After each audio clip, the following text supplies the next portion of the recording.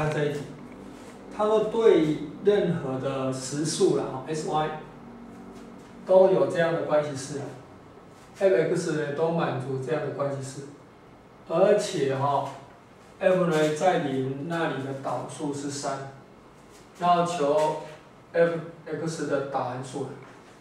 好，这怎么做？好，我们现在就直接求它导函数。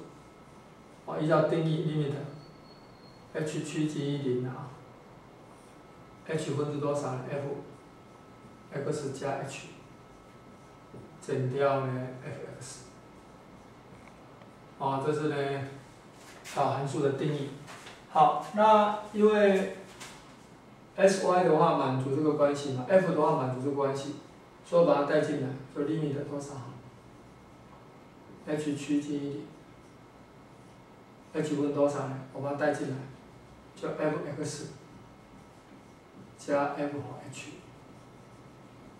再加多少呢？2倍的 xh 减掉多少 fx， 这个可以消掉。消掉以后，我就得到什么呢？得到limit， 或者是我把 h 可以约掉，所以就等于 2x 加上 limit h 趋近于0 h 分之多少 f/h，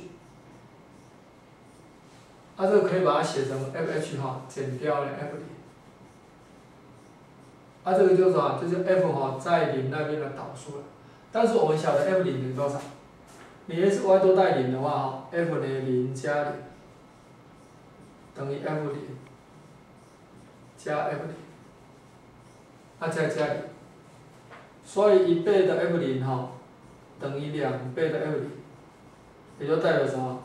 代表 f0 要等于0了，对吧？移过去嘛，2f0减 f0等于0，所以这等于0，也就这个刚好什么呢？这个是等于0的，等于0了。应该这样讲，就是说，本来是只有 fh 嘛，那我现在减个0，刚好是 f0嘛，那这个就是什么？这个就是说 f 在什么0那边的导数了，所以就是 2x 加上多少呢？f 在0那边的导数，它已知是3嘛，所以就 2x 加3，所以答案是2x 加3。